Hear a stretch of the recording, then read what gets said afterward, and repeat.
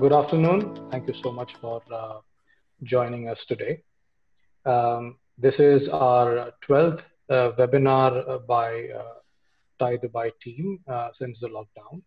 TiE Dubai, as you are aware, has been fostering entrepreneurship and supporting startups for over 15 years in the region. And as part of this journey, especially in these unprecedented times, when all of us are learning new technologies, embracing change, and then really trying to figure out and navigate what the new normal is all about.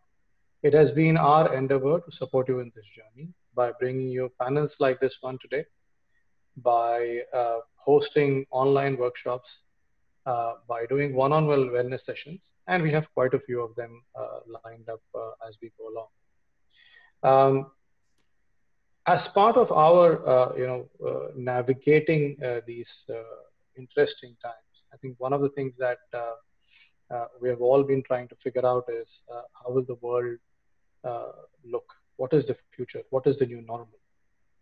And one element that definitely is coming under question is the future of money.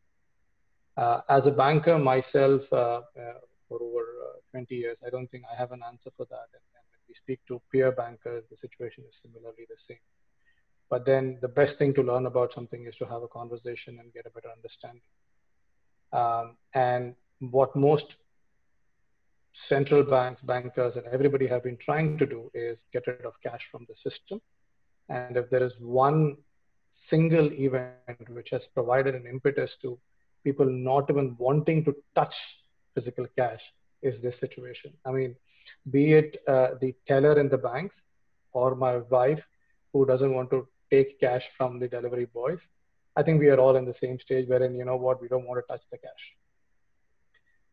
But again, that is just an anecdotal element that is not going to, give us a view of how the future is going to be.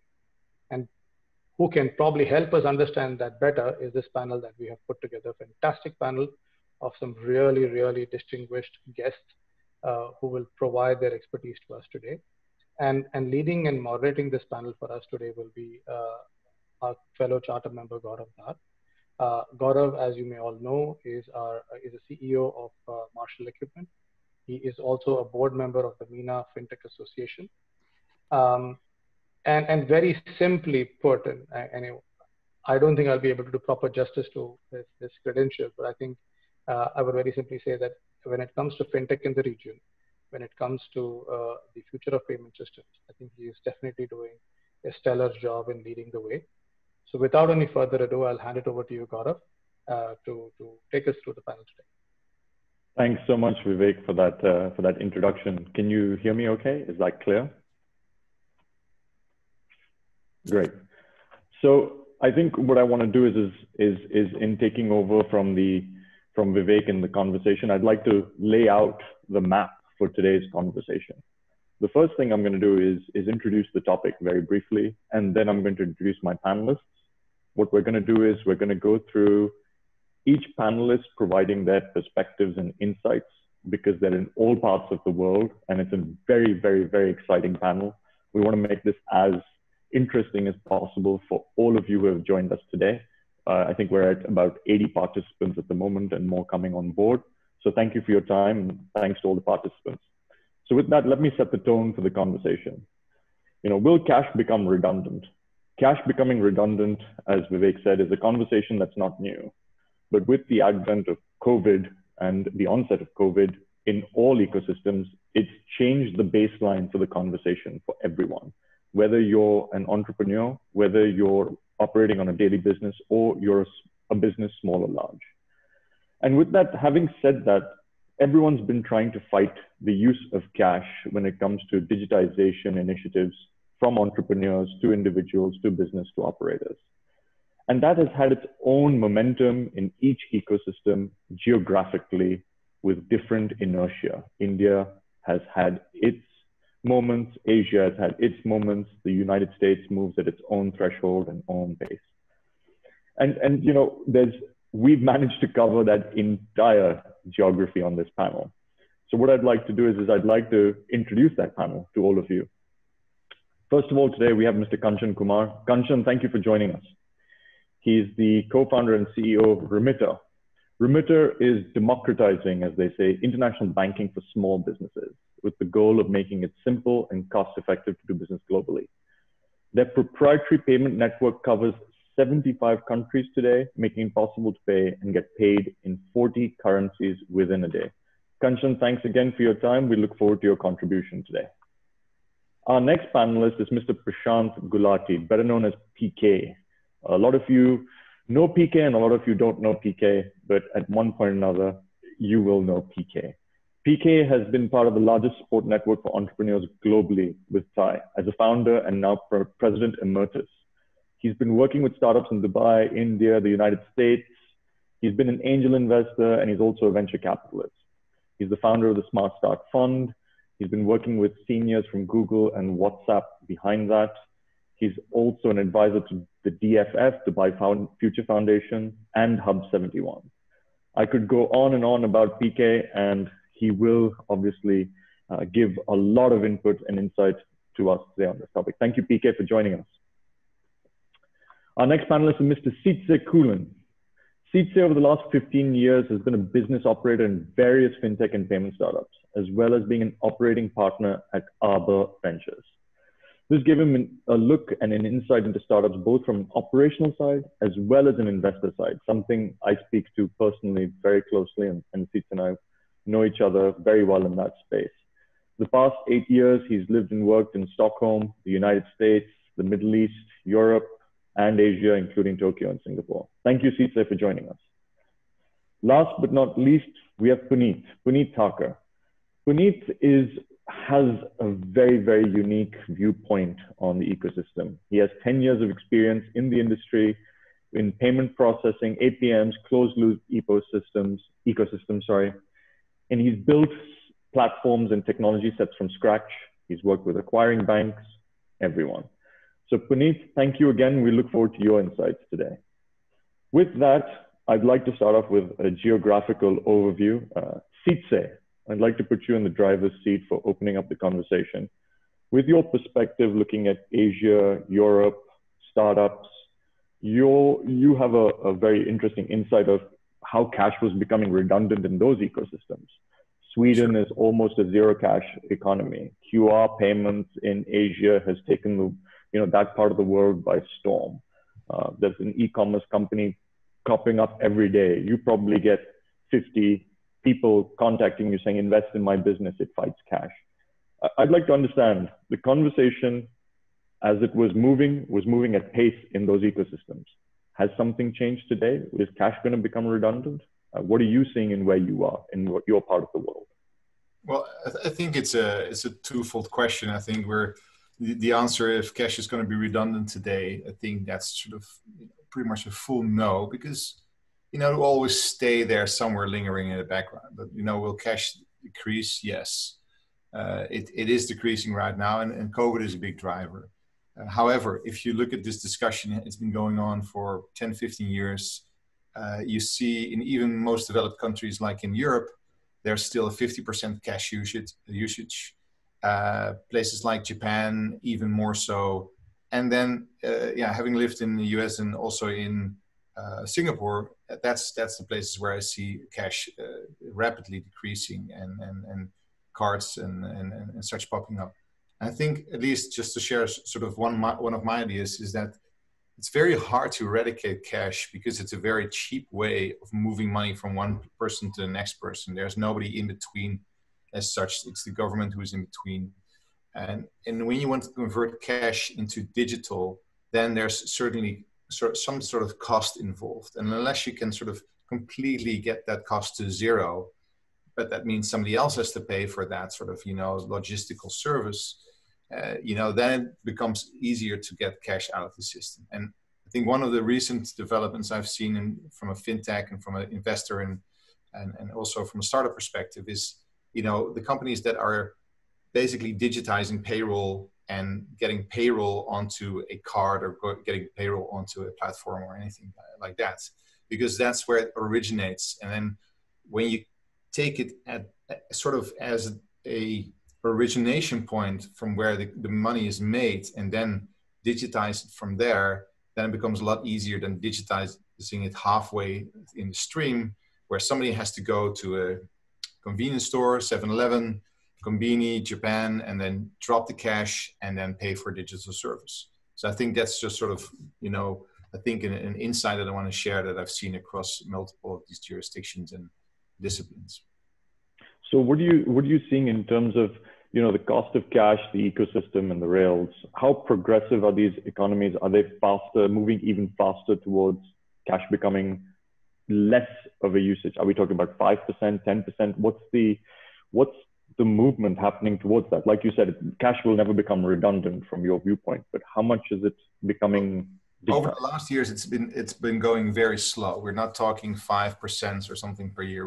We're talking dropping just 1-2% per year over a longer period of time, and even that would be on the high side, because over 10-year period it hasn't dropped 20%. I mean, it's barely dropped like 10-15% in many of these countries, and and then it's sort of slowing down as well, because I think you'll always see some of these funds needed for wet markets. If you want to get your bat juice or your bat wings in China, you have to get some cash with you. But you definitely need cash, and people want to stay anonymous. So unless there's an alternative for that, you'll keep seeing cash. I think governments are a very important part, play a very important role in that. And we were talking about it, I think, earlier in another conversation, is that if you have a government who's pro demonetization, then that helps. But then on the same side, governments will also want to keep their sort of lower income workforce not being stripped from payment methods by enforcing that they have to pay with cards or anything like that. So I think that's the combination of legislation and as well of governmental push could help, but at the same time, I don't know. I mean, for me, it's really it's a slow process that sort of will go on for the next 10, 15, 100 years, perhaps. I think that neatly segues into our next panelist, PK. Thanks, Sytze. I think PK, if anyone on this panel can give an insight from a global perspective, from the macro viewpoint of technology and legislation, I think you have a very good foothold on this. And in your capacity, I'd love for you to share with us, leading on from what Sytze was talking about, is the demonetization, legislation. There's always this conversation that someone wants to solve the problem of cash, or fighting cash. Is it so much about technology, or is it, what else is there from, like Sytze saying, government legislation? What are you seeing as the trends? And is it repeating itself, or is it in isolation? Is India doing what India is doing? Is the Middle East doing what the Middle East is doing? What are you seeing from your perspective on cash and those unit economics? Gaurav, thank you very much for having us over. The first thing that I would tell you is it's not because of technology. Technology is not a limiter. It is a solved problem. Moving money across borders, from people to people, doing it seamlessly, doing it quickly, doing it instantly, across currencies, across this, is a solved problem. It's not something that we are looking for a solution to a problem. It isn't. I think the bigger restrictions are actually more man-made, in the sense, in terms of regulation, in terms of restrictions. Some of them may be considered very valid restrictions. Some of them may be considered not so valid restrictions. So I think the restriction is more on, not the innovation is restricted more, in my opinion, by the lack of will at times than anything else. Now we have examples today of things which have happened in the world which have actually given a fillip to this. A small earthquake came in India in the form of demonetization a few years ago, and overnight, majority of the cash in the country was unusable. It became useless tender. What did that do? that pushed India very far into digital money. You know, you can see pictures of people selling bananas on the side of the road with a QR code to actually pay across. So that was a very substantial move that happened. Now, it was intended, it was not intended, you know, we don't know that yet, but the unintended actually consequence of that probably was that a very large portion, a few 100 million people, suddenly became digitally active, became digitally capable of doing financial transactions, almost everything that they do on the digital rails.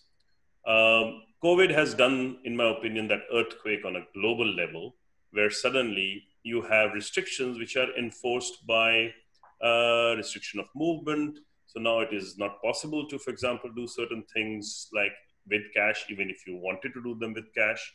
There are a lot of things, restrictions in which the exchange of money can't take place because of legal reasons. Like there's enforcement in Saudi, for example, of cashless transactions. If you do any delivery at home, for example, those kind of restrictions are already happening.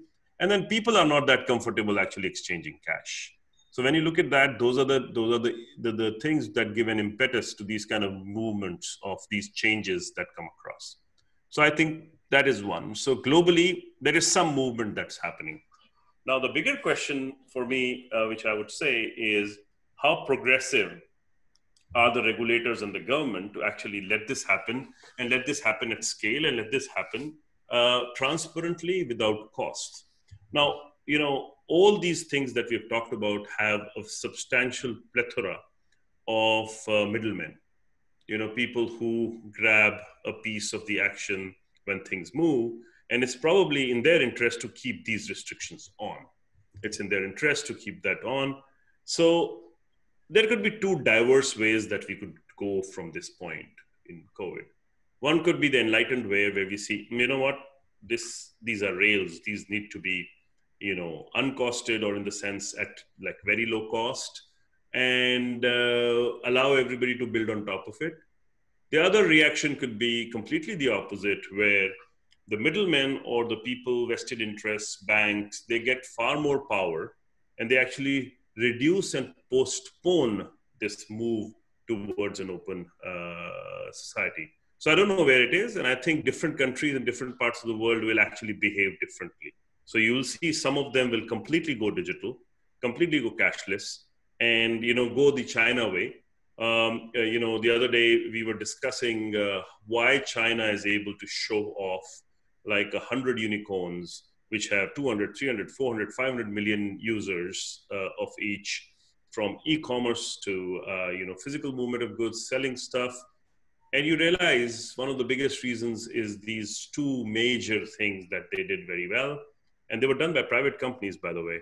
One is payments. So WeChat or Alipay, if you look one of those are like rails which are available to anybody as APIs, and their costs are 5 basis points, which is like, it doesn't even have an incentive to build a competing one. And it's available by a private company to anybody. And the second thing was delivery, in which anybody could actually plug into an API where somebody will come pick up the package and deliver it to a second place. So if you look at from that point, those kind of things actually multiplied the success stories. So maybe we should do things like that. So I think globally, lots of ideas, lots of directions that you'll see. So very, very interesting, PK. Thank you for those insights. It sounds to me like there's going to be scenarios in which governments are going to lead the way, and there's going to be scenarios in which the private sector is going to bulldoze its sort of way through in providing those rails and ecosystems. Who knows, perhaps in the time of COVID, you might even find a quasi-government private sector relationship being born in certain segments to appease those middlemen, perhaps who are, you know, forming gateways or blocking the rails from forming as part of a sort of a, how would you say, a compromise of equals to not, you know, impede on progress. Because I think the one thing that we all do, all of us here on this panel, perhaps the people who have come on board and looking at the polls people have answered, people are in favor of digitization where possible. and in digital interactions when it comes to transactions. And taking forward from there, Kanchan, I'd like to engage you for taking it on from where PK has left off. The North America operates on its own mandate. It's sort of, when chip and pin as transactions came out, North America said, listen, we're okay. We'll take on technology when we feel like taking on technology. And that's only one instance, right? So North America is a completely different ecosystem, and at the same time, a huge ambassador and advent of venture capital, startups, stoking the flames of trying to work with people, whether it's Blade or it's Venmo or it's, you get all sorts of companies, Square, the rest of it giving birth to all these monsters, right? From your perspective, where you sit, right, dealing with businesses, right? We've looked at legislation, we've looked at rails, we've looked at ecosystems. I'd like to try and narrow it down a little bit more to the business perspective and the North America block in your perspective. What's going on there? I mean, you're growing at a rate which sort of suggests, yes, technology is happening, but what are those ecosystems doing as well? So if you can elaborate on those points, I'd love that. Share with us what you guys are looking at for the next 2-3 years in the North America block. Great. Thank you, Gaurav, for having me here. Two things which is very apparent here. One, from a consumer side, there is a push to avoid cash transaction.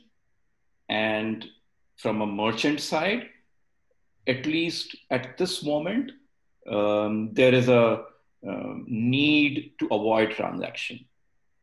The reason why I say need is because it's not something which merchants in North America, and again, I'll categorize two different types of merchants, larger stores, smaller merchants.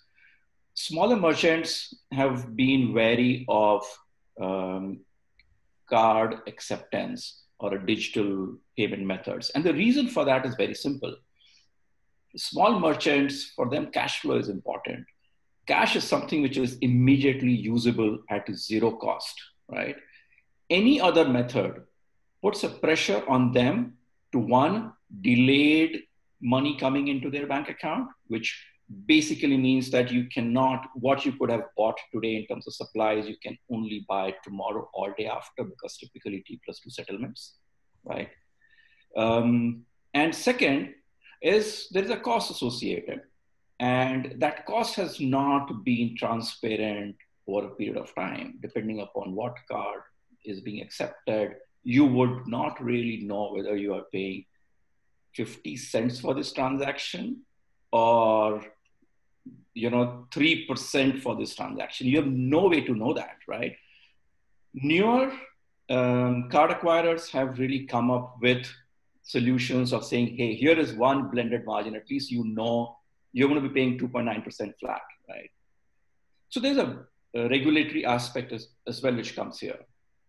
So if you look at it today, there has been a movement away from cash.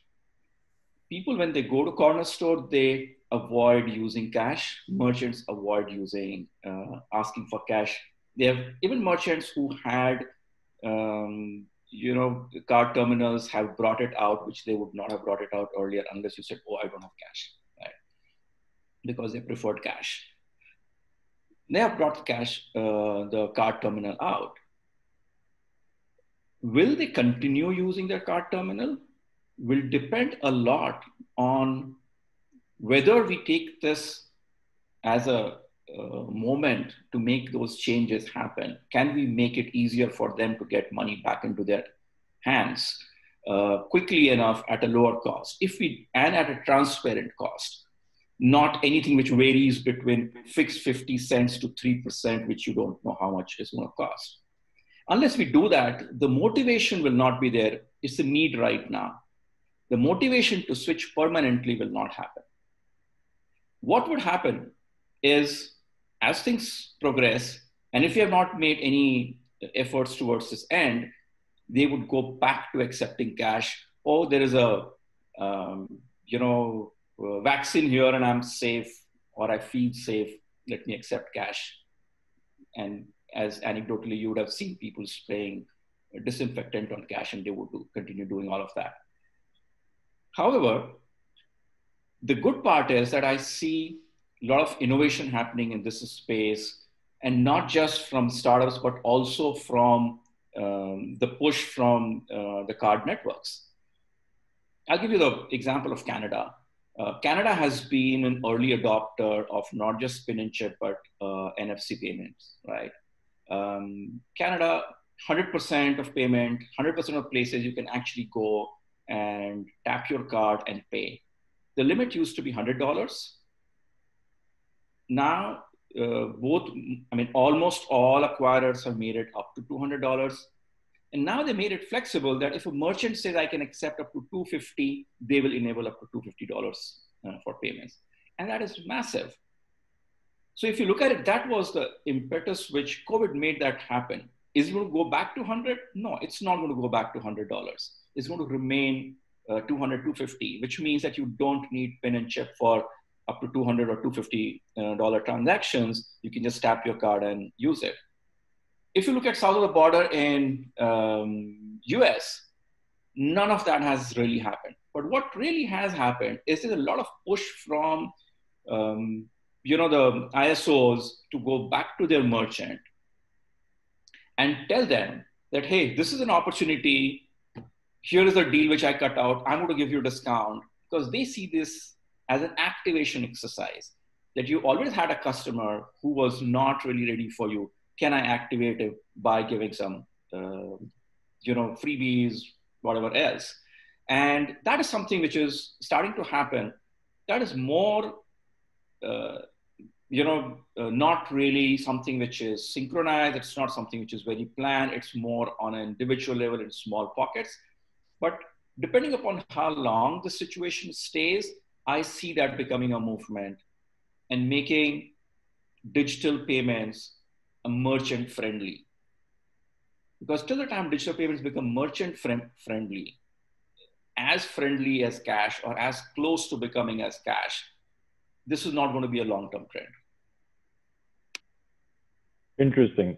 Thanks for that perspective. It really puts things into play about the function of cash versus the function of technology in giving access to the same features or accessibility cash has as a value proposition for people to interact on a daily basis, or to interact with their business from a supplier or a merchant, right?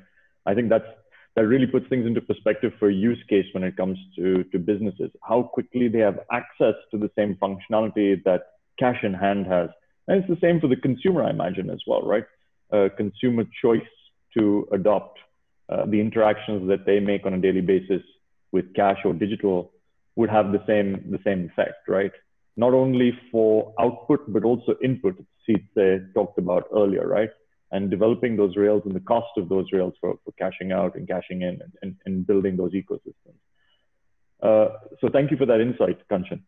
Punit, last but not least, from a perspective point of view, you sit across a number of countries, and again, looking at this MENA focus, right? Especially, and correct me if I'm wrong, with the MENA focused company, you are seeing volume of transactions, you're seeing types of transactions. As an enabler, you must be overwhelmed right now with people trying to hurry to build on top of your rails, associate with your rails, to go out as businesses as things change, going on what Sytze and PK and Kanchan were talking about, to have that accessibility of that service. But is that actually the fact? Are you seeing that there's a desperation for people coming to you? And are you seeing any changes in those trends? So two parts of a question to you. Mm-hmm. What's different around the MENA region? What are you seeing in terms of industry trends? What's changing? And who's coming to you, maybe as even a third part, saying, we need to now come to you and say, we need to work with you before they weren't really moved because cash was king, right? And where those businesses were operated. So I hope I haven't overloaded your plate, Punit, but I'd love to hear your perspective. Okay. So thank you, Gaurav, for this particular question and providing this opportunity. So there is a very good and a famous saying, cash is king, but now plastic is the new queen, right? So, so if cash is king and plastic is the new queen, who is the child? That's NFC. And as my friends Kanchan, PK, and Sytze said, the new child is born because everyone wants to make everything simple and easy. How you make the entire ecosystem simple and easy, that is the need of an hour. So, so let me take a step back, Gaurav, and probably I can answer your question specifically. But in 2 minutes, considering the MENA market, it was like a ape-man theory, right? It was like an evolution of mankind, the credit card and contactless. So you started with 100% cash, where the entire MENA region was loaded with cash, not even a wallet, but everything was in a pocket. You make the payments. If you have the change, let the merchant or anyone keep the change, right? Then came an evolution where POS was born. Now, for the last 10 years, what you've seen is there are new kind of wallet devices. So it's all about connected commerce, right? Where how you can make that cashless, and what are the acceptability. So issuing a card, issuing a wallet is not a difficult task, right? What is the acceptance important theory, right? Is how this particular aspect will be accepted. So today if you sneeze on TikTok, people will like it, or people will say, oh, I really have a fear. But today if you sneeze for a payment, probably people will love it, right? Because that is innovation. So based on your iris scan or retina, probably you can make a payment. So to answer specifically the question, in this particular industry, in the MENA region, cash is still king. But because of the government and new other initiatives, you still see that everything has been transferring, and there is a huge digital transformation.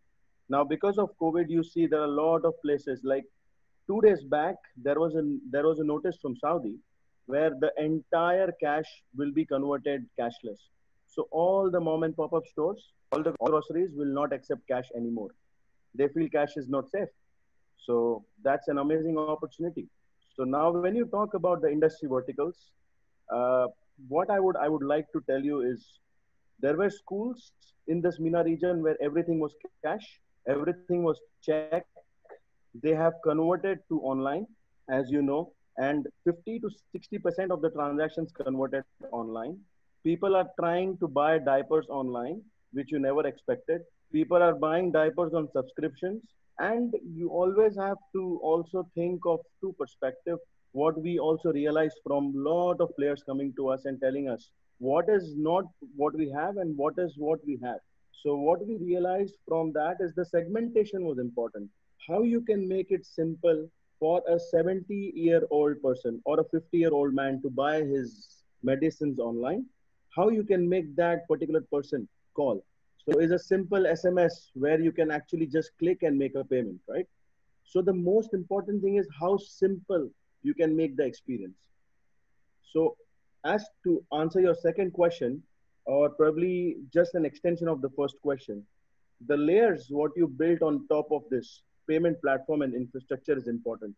So when you're talking about a simple interference of an interoperable model, to make it simple, when you start connecting a wallet, connecting a QR code, as PK and Sytze and the Kanchan mentioned, plus connecting the credit cards and everything, making it in a simple umbrella, adding all these payment options in a simple aggregator, rather than having different commerce. If you start connecting all that commerce, that is where the market trend is going. So let's take an example. A Saudi person or probably an Omani person is stuck in Dubai, and he just has an Omani card. He really doesn't want to pay through his Omani card because he has to pay an extra FX. How you can make it simple for them? So where we are talking about, a lot of these innovative companies are trying to build an infrastructure which can connect the entire MENA region like the UPI of India. So in simple terms, connected commerce in the entire Middle East and North Africa region for accepting cross-border currency in a simple way is the new thing, which will definitely make all the things simple. in terms of market trends, what we have seen of lately is the GUIE segments have 80% of transactions online. So GUIE is government, utility, insurance, and education. People have started using online tools for education. Schools have actually changed everything online, so there is a transformation. They started sending email invoices and reminders. Medicines and pharmacies and clinics have gone online. Now, the most important aspect, where 80% or even 85% was cash based, was bill payments. So when you talk about an unbanked person, he still has to go to a Bakala store to buy his recharge for 20 dirhams or 50 dirhams. How can you make him convert to an online customer? That was a need where neobank is formed. And there are a lot of unbanked guys converting to a bank population. So that particular layer is the most important layer, which has a new thing which is called as connected commerce. So GUIE is really trending. There is a Horeca segment, which is hospitality, retail, or hospitality, restaurant, and catering.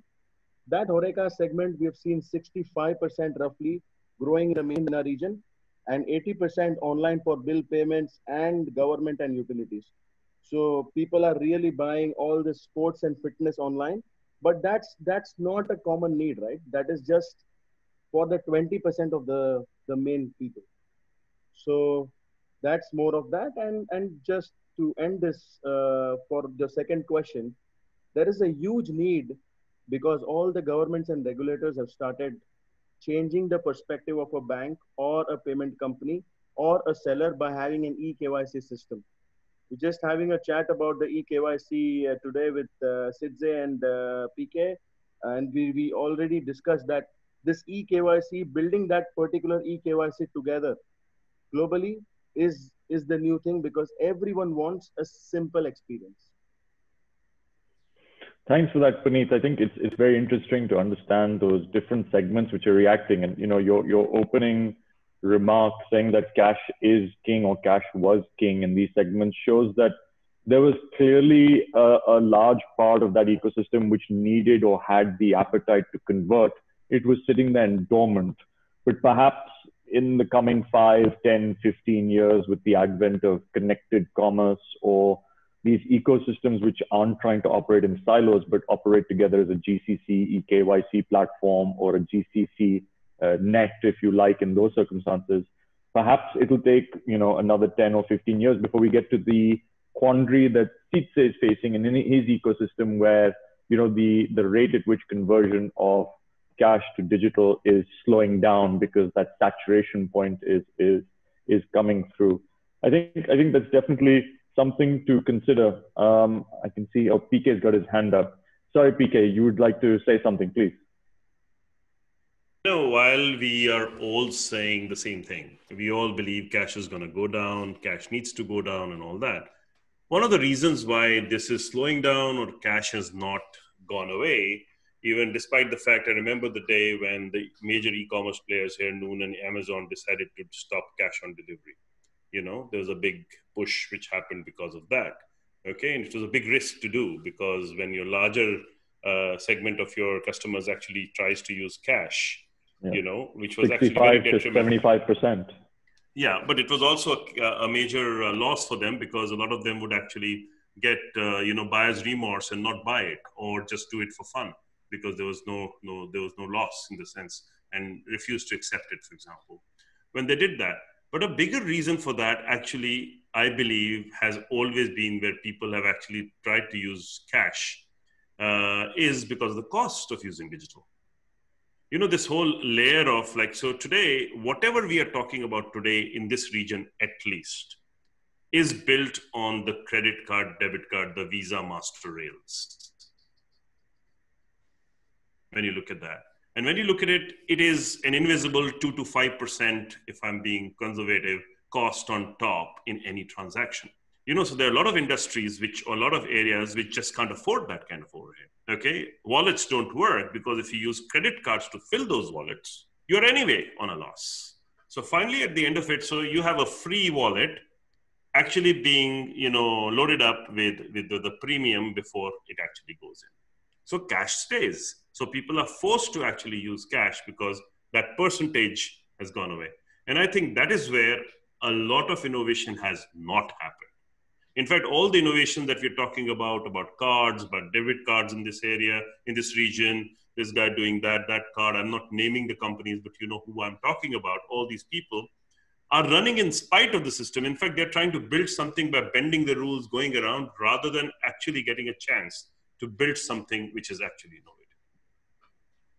So I think looking at that conversation, PK, before I come to you, Kanchan, in just a second, I've seen how SDC Pay has taken the bull by the horns as, one of those people that's really taken the charge to say, we're going to go out and pay for an ecosystem and try and get people to change a habit and move to this digital frontier of interaction. And I think they've started with a bang in Saudi Arabia, but I don't think they're going to stop there. I believe they have very aggressive plans to go out for their entire SDC network across the region. So it's going to be very interesting to see, Punit, the ecosystem changes you say are on their way versus the race of an SDC as a privateer or almost a quasi-privateer like we had discussed earlier in the conversation to work on a rails or extend a rails. Maybe SDC becomes Pay, takes on the charge and says, we'll offer the rails at a cheaper segment to bring this economy all connected together or not. We have yet to see. Kanchan, sorry, you wanted to say something as well, please.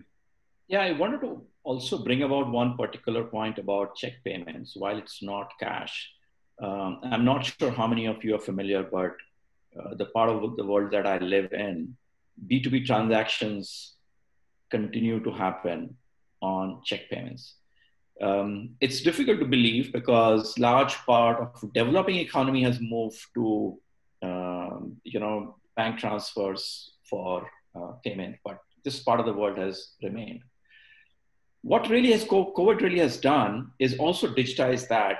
So a large part of the volume increase that we see is pure replacement of check payment.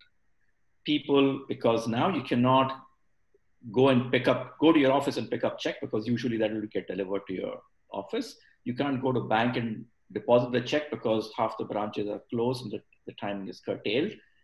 We see that as changing more rapidly. And I think that is something which is in a B2B transaction space, the check payment is going away much faster than cash is going in a consumer to merchant transaction space. So the digitization of the interaction space necessarily, not only just in terms of cash, can also be happening on the point of review when it comes to checks. I think we have a very healthy check habit in the Middle East when it comes to payments as well. I think that at some degree will change, but how and when is yet to be seen. I think the basis of the conversation that Punit brought up with regards to KYC or a universal KYC, linking those ecosystems together for the security of digitization of whether it's going to be businesses that used to operate on check or cash or credit or buy now or pay later that's slowly cropping up into this ecosystem. I think these are going to be these foundation elements which are going to be very interesting to see. I think Sytze, what I'd like to do is I think from your perspective as well, you've been spending a lot of time in this region recently, pre-COVID. Looking into North Africa or Africa as a market. Again, it's segmented very much like the Middle East is, or the GCC is, in that certain markets are more mature than others in terms of their economics and their digital infrastructure when it comes to financial technology and services. What have you seen in Africa with key examples like, say, a Kenya or a Nigeria or an Egypt, in terms of trends for cash? Very large ecosystems, very large, change, variables in the economy. What are you seeing in trends over there for redundancy of cash? Because last time I went to Egypt, cash is huge over there still, for an example. Are you seeing anything? Can you shed some insight there? I think one topic we haven't really discussed today is mobile and the use of your identity, right? And that's directly linked to buy now, pay later solutions.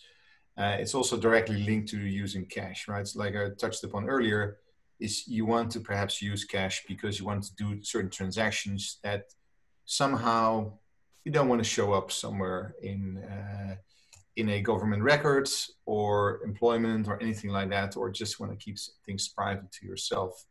And it's your movements. And there's a whole group of people in the world who just inherently really want to control their privacy. That's why all these privacy laws are here. And, these lobbies are strong enough for us to now all have to share data, just keep the data within our countries, et cetera, right? So it's a very strong movement. And at the same time, you see, especially in Africa as well, they jumped into the next avenue, which is mobile, and they linked their identity to that mobile phone. And the question now is like, okay, can you put some stored value on that phone, linking that somehow to your identity, and sometimes not when you choose to, and pay for that? And I think that's sort of what's happening right now, is that you see, M-Pesa, but also a lot of other initiatives in Africa and in the region where, everybody has a phone, everybody can theoretically pay with that phone, even without internet now. There are some initiatives there. And now second question is like, what stored value, how do you link that to value? And can you, with the digital currency, encrypt something on your phone, do that transaction even offline somewhere, in the middle of the jungle? You exchange phones, you use NFC technology, and then you go your separate ways. But that transfer has occurred, like a cash transfer, right?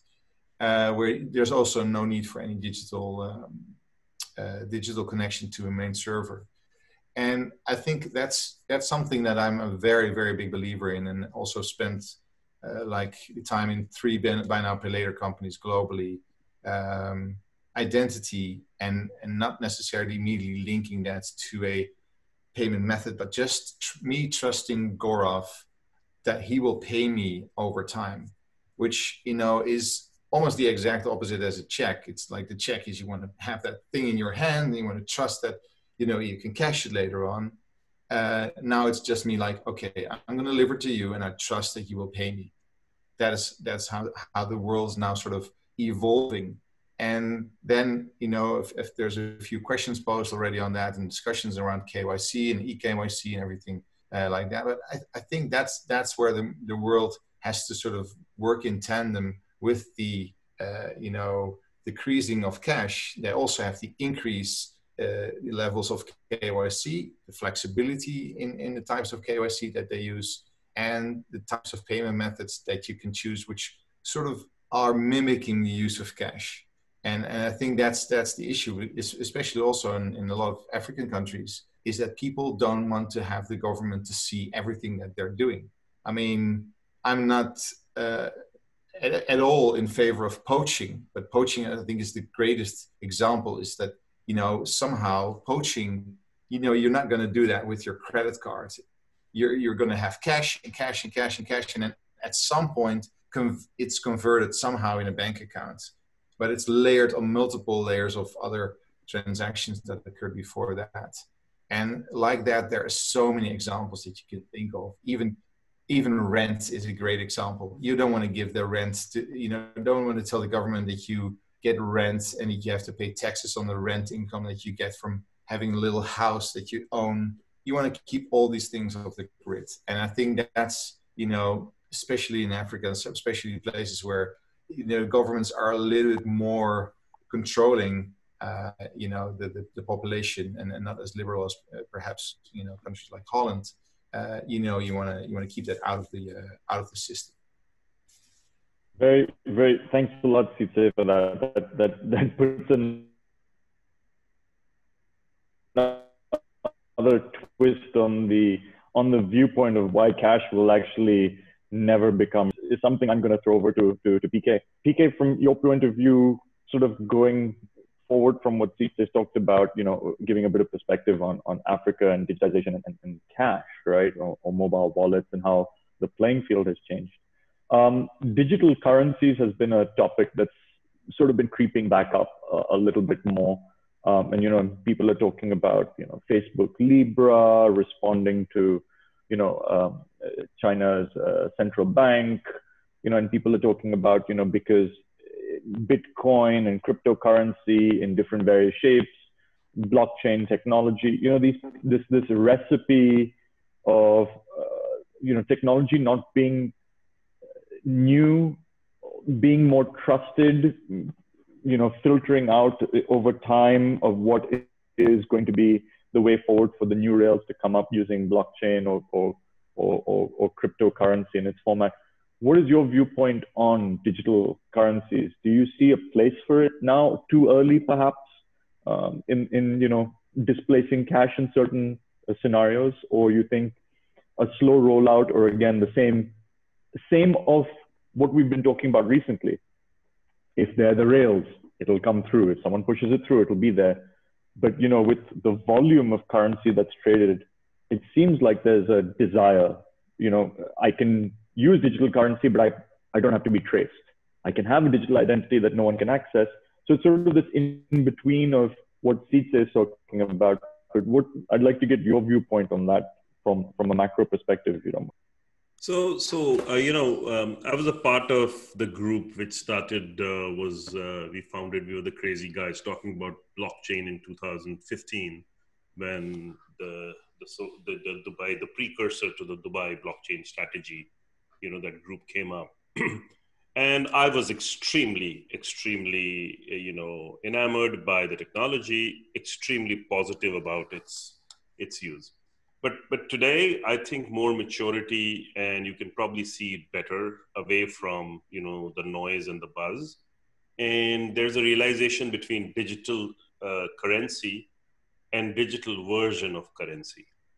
The difference from a separate, the idealistic way of nobody, unlike without any central control, without any central ownership, or a central bank or a central server, you could actually do transactions which can be completely anonymous or don't require, as you said, your identity to be tied to that transaction kind of scenarios, are, in my opinion, idealistic, at least in the short term.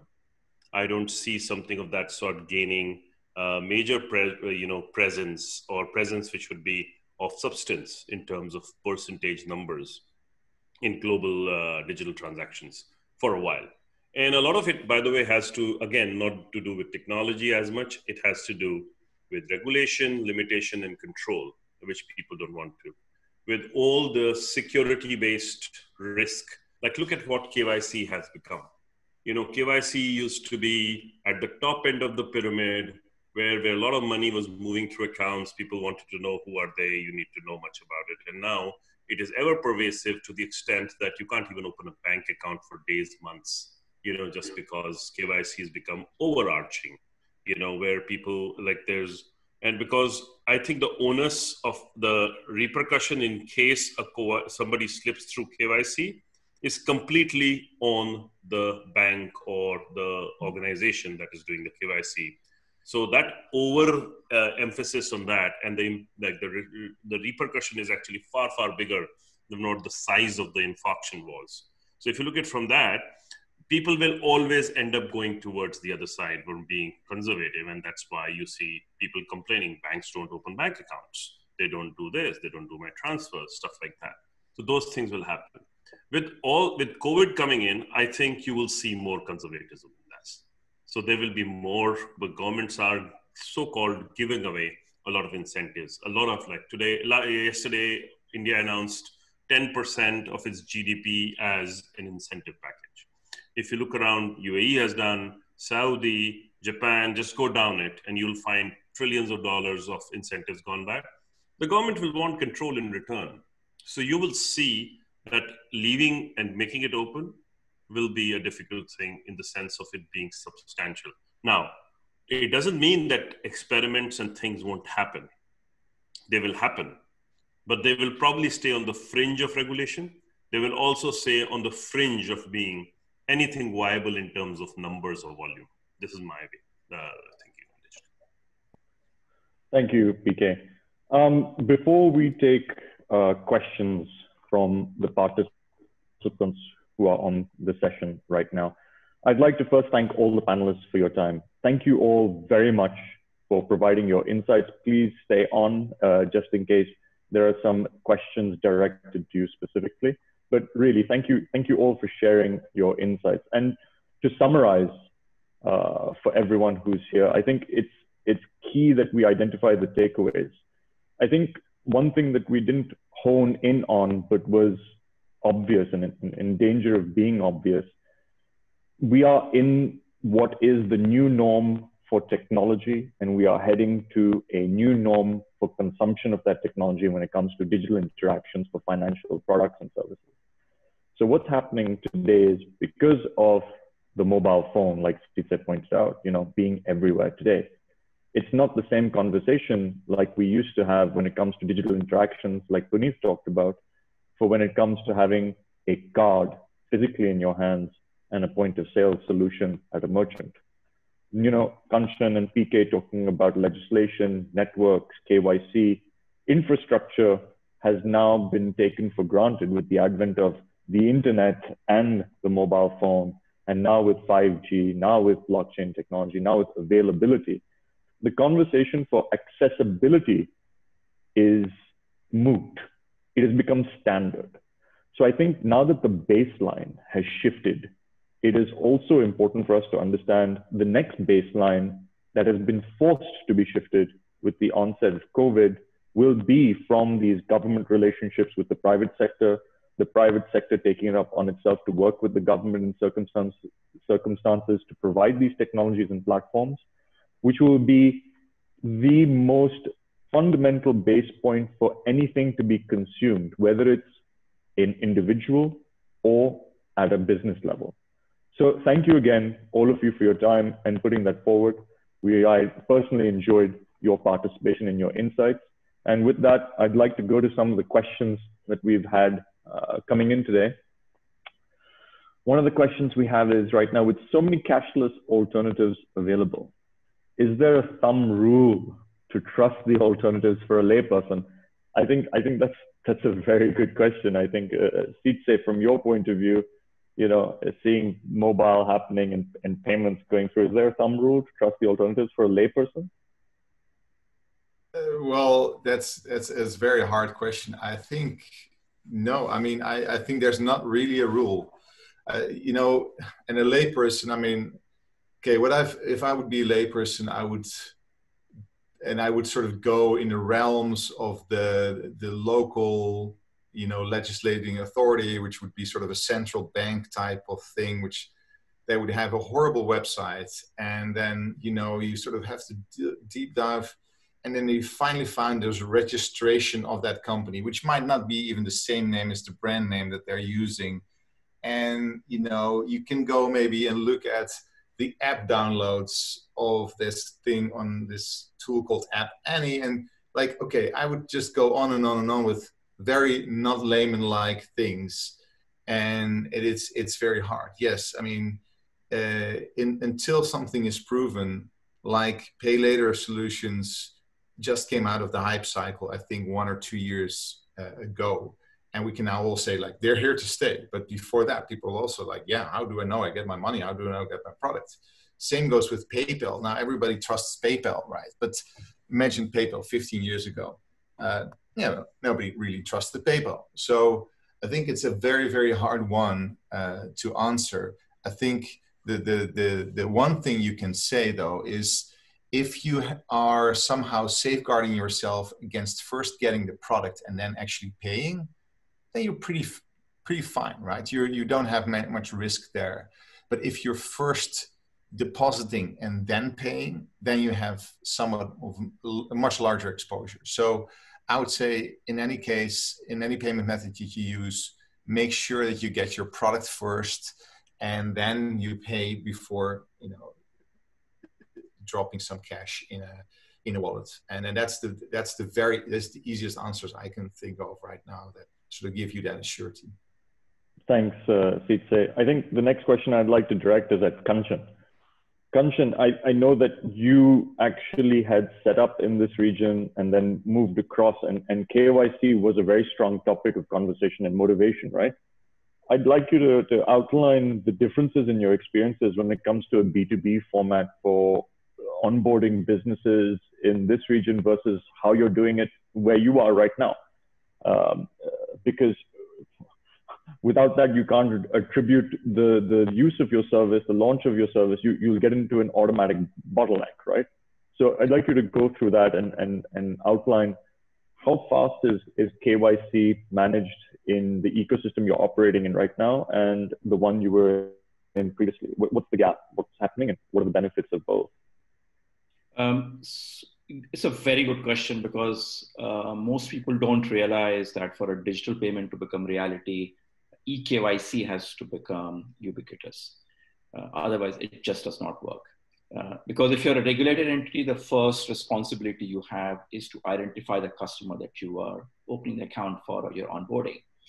I've worked in Dubai, and one of our biggest reasons for not being able to onboard businesses online was because at that point in time, I'm not aware of the regulations today, there was no way that we could, in a regulatory compliant way, collect all the identity documents online and say that I trust this person to be who he is, what they're saying themselves to be. That change, now that's not uniform everywhere, it's not foolproof everywhere. But the difference that we have seen in this part of the world is that the regulators let you decide that as long as you can identify the person or the company from an independent data source, not only from what the person is providing you, right? You could onboard the customer. The judgment call is on the regulated entity like ourselves to define whether or not to trust and which independent data source to trust about that person. We could go to the credit scoring system and identify the person. We could go to third-party databases and identify the system. I could go to some states and provinces which has got their company registry to go and fetch details from that registry and say, yes, I trust this company. So there are various ways and means of cross-verifying what the person is saying, and that is good enough. The prescriptive method, which was there, has changed into more risk-based approach where the risk is upon us to say whether I take this person or not. However, in Dubai, it was a very, very hard prescriptive method that you have to physically see the Emirates ID of the person that you are onboarding, and you cannot go and verify it from the Emirates ID website, right? You cannot take a picture. So for example, over here today, when a small business onboards, there's a link which goes to their mobile phone. They take a picture of their digital, they take a picture of the selfie. They got to make faces, shift their faces, they take a picture of the driver's license. And we go and identify that database with the name of that person, with the picture of that person, with the document which they have given, as well as a company registry which says that this person is the owner, shareholder, or director or officer of this company, right? That's good enough for me to verify that, yes, this person is the same person. However, we could not do the same thing there because it simply meant that a person had to walk into somewhere to show their ID document, and we had a responsibility to match that. Being a digital company, I have nowhere that I can call a person to come, right? Not in my data center for sure. So that's a massive change. But I believe that's something which a lot more regulators are realizing, that unless and until eKYC is made risk-based and not prescriptive, digital payments will not succeed. Thanks, Kanchan, for that. I think shifting gears a bit away, much of the conversations we've been having today seem to have an impetus or a reflection on a more mature demographic, perhaps, or a more, well-banked ecosystem. All right. I'd like to focus a bit more on an underbanked ecosystem a demographic that doesn't necessarily look at digital payments in their day-to-day interactions. Punit, from looking at the Egypt market right now, right, you have the groundwork for a population that's 100 million people, 95 million are domestic, 5 million are expatriate, and you have players such as Fowry, for example, that IPO'd trying to digitize, service offerings when it comes to payments or transactions, correct?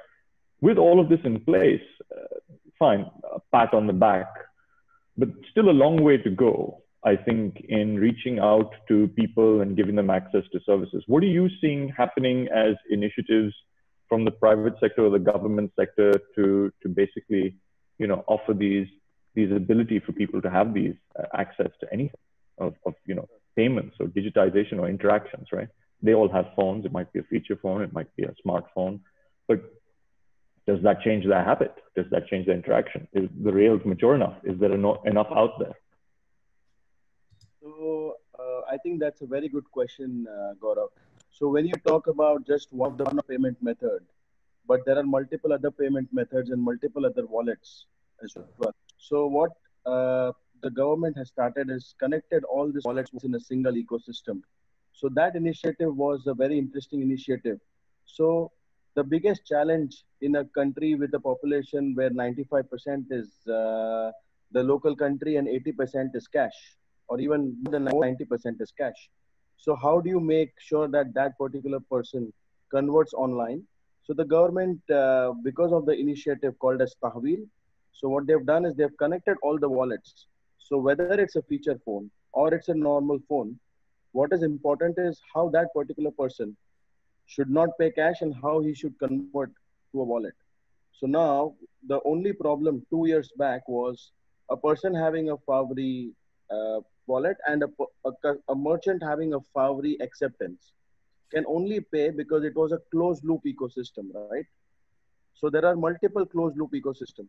So the interesting thing now, what people have started doing is they've connected all the closed loop ecosystems in a single switch. So now today, if you have a Fowry acceptance, you can also pay using your Aman or a Masari or a CIB bank wallet, for example. So all of these is one of the connection which is done. Now, the most important thing, answering one of the question and also your question is, having acceptance is not a challenge, but what is the acceptability or how to manage that from the merchant's perspective? Now, that particular challenge is still trying to, people are still trying to get to it. But because of the government initiative of MISA, now they're actually issuing a free debit card for all the workers, a free debit card for all the people other than areas in Cairo and the other popular cities. So whether that will help to change, I think yes, because these cards will be issued in 5 minutes, and they've also kept some agents to issue the cards and they don't have to go to a bank. So if you talk about 95% of a cash economy, how to convert that? Obviously, it's a 5 to 10 years where you see more than 50%. But if you see that initiative from the government, yes, there is a huge push from all the regulators across. In fact, Gaurav, you think about Iraq as a market as well. 98% market is cash. I think we were having a conversation. So now what is the need is how you can connect this particular closed loop systems, like we all discussed about the Visa MasterCard rails, how to extend your local rails to make as an international rails where all these closed loop systems are connected, and how that particular merchant can accept it and manage it can be just a small featured phone with USSD payments. So there is a lot of innovation still pending, but the main fundamental is how to simplify and how to make it as low as zero. So that is what everyone is trying to fix. Thanks, Punit, for that insight. I think, again, just to wrap up the session here collectively, what I'd like to say is it's been very interesting to understand how things are moving when it comes to cash. As a summary, we can say cash is not going to become redundant. We can also say that the rails need to be in place to provide that. the cost, or who's going to manage the cost of providing that from the private sector or the government sector, was going to be interesting to see play out in each ecosystem as it's relevant, whether it's Asia, North America, the Middle East, Africa, India as a market. I think what we can also safely say is that looking at how things are moving, COVID being, as PK put it out there, an earthquake, right, in terms of trying to bring this topic and discussion forward, a lot of people will look at what was nice to have as something that is definitely needed today. And that itself will organically lead to the next stage. I think there is a new normal of technology. There's a new normal of the landscape of people being educated with the uses of these technology.